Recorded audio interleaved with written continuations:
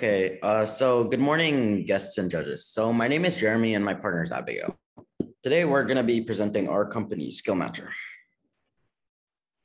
So Skill Matcher is a platform that identifies skills that young adults have and need to acquire and then matches them with opportunities.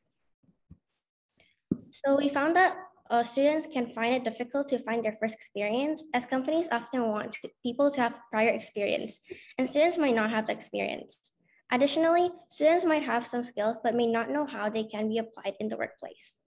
Finally, students often lack clarity and have a hard time identifying the range of working opportunities and career paths. So according to UNICEF, just going to school will not be enough to prepare students for jobs in the future. Thus, they need to find ways to improve upon their skills more broadly. Hence, Skill Matcher, an online platform that helps young adults to identify their skills, match users with boundless opportunities, a platform to recognize young talents.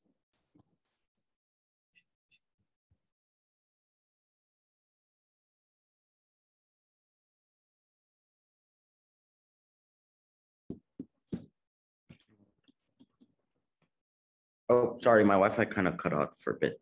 So how it works in our revenue model. So Skill Matcher has a freemium model. So for the basic option, we will start by conducting a preliminary skills assessment, then asking the user to build a portfolio on their profile with their projects, presentations, class assignments, etc. We will then have people in software analyze this information to inform users about their existing skills and areas that they would have to work on. So they can then apply to a company that they find interesting, where they'll have to submit a resume. The company will then look at the resume and the user's portfolio and decide whether they would like to consider interviewing the user. So the paid version will come with additional features of helping with the application process and one-on-ones with experts to figure out a application plan and to further build their portfolio, along with matching them with a personalized list of potential companies that are taken and matched from their preliminary skills assessment and their portfolio in order to recommend the companies that they can best offer their values to. Additionally, we will also provide tutoring options to improve skills. So one-on-ones will have additional costs, but pre-recorded content will come with the premium model. So next slide is just it's just a description of the revenue model that I just mentioned earlier. So EdTech is a growing space. According to Jakarta Hub, $200 million raised in EdTech space for Indonesia in 2019 alone. The industry had an expected growth rate of 24.9%, and this was before the pandemic. So we have a pretty broad competitive landscape, which includes EdTech companies, content creators, job boards, traditional options, and online networking professionals. However, even though we have an extremely broad competitive landscape, we think that we offer distinctive value compared to all of them. So firstly, with Skill Matcher, companies can be matched with potential applicants with verified skills who have more potential in thriving in the company. So Skill Matcher makes the application scanning process more efficient for companies through our user profiles because they have all the necessary information that companies need to see. So for the user, we provide the services to identify their skills and improve them, as well as providing the users with a list of companies that we believe they can thrive in based on their current skills and their skill level. So lastly, Skill Matcher is developed by people similar age with our target customers, which allows us to further cater to young people as we relate with their problems and have experienced their problems firsthand. Thank you. Thank you. Thanks so much, guys. I really think this is such a creative idea. I think that the education market's so fragmented, right? I mean, we in education, we always get the question, how can we get internships for our kids, or how can we get it's specific, very specific tailored tutoring? So I can think of so many kids that would use this. But to the judges, any comments, any observations, any questions to share? Would you guys use this for your kids? Did you guys struggle with searching through a fragmented market? Well, to be fair, thanks, Jeremy, Abigail. I just want to comment one thing. I cannot say about my kids because my kids are both grown up, 24 and 22, and I'm not a tiger mom, so I don't even understand what they are doing.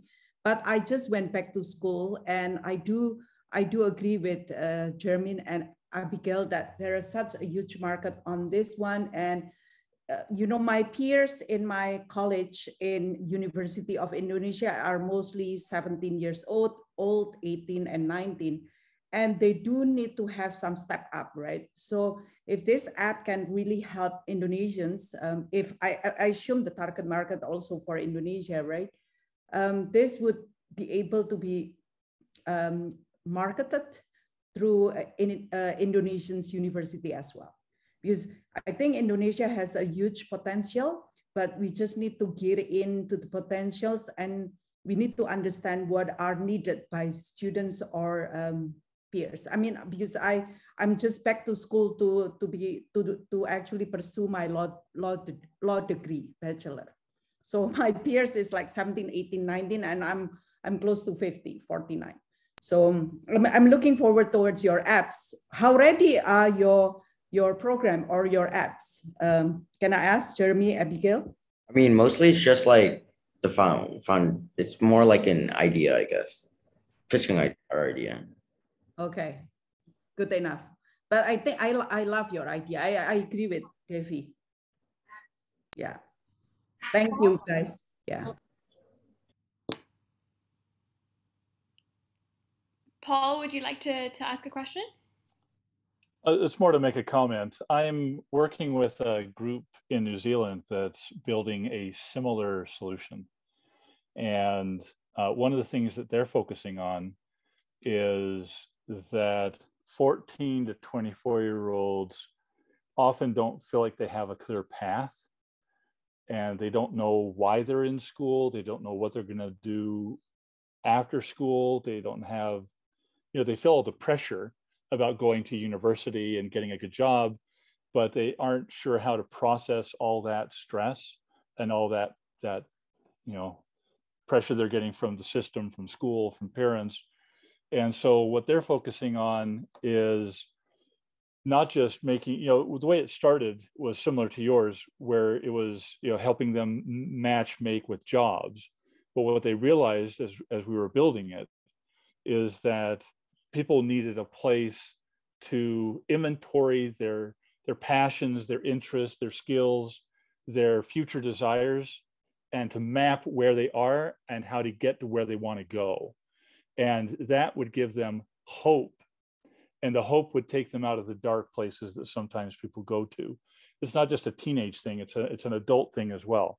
And so we're building the platform in New Zealand, and then we'll expand to Australia, and then Southeast Asia, and then the world. And again, competition is validation. It's a good thing. So I'd say you might consider building in a decision tree that would allow people to click through the options of what they hope for themselves, not the pressure that they're feeling from parents and school and society and things, but hope for themselves that will give them a direction and a path forward to make their high school relevant, to make going to university relevant, and the acquisition of skills relevant. That's a great point, guys. I think to Paul's point, remember that you have two users in a sense. You have the parents and you have the kids, and they both have very different incentives sometimes, as you guys very well know, right? So it's where do those incentives overlap, and where can you find that? I think that's a really interesting point.